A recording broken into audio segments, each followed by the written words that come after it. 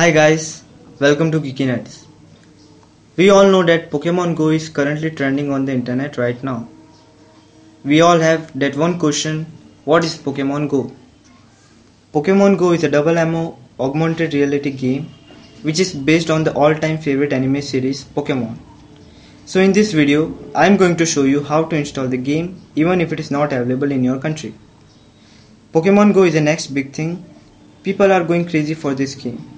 This game is only available in selected country, but we will install it from external site instead of Play Store. So let's get started. First of all, download the file from the link given in the description below. Download the file from there. It is 100% safe and secure. After downloading the APK, if you get the unknown source error while installing it, just go in setting, then security and turn on unknown sources. Install APK now. It will be now installed. Now turn on your internet connection and GPS and start the game. Enter your birth date and sign up with your Google account, and that's it. Now Pokemon Go is successfully installed. In Pokemon Go, you have to move with your device in real world in order to catch Pokemon.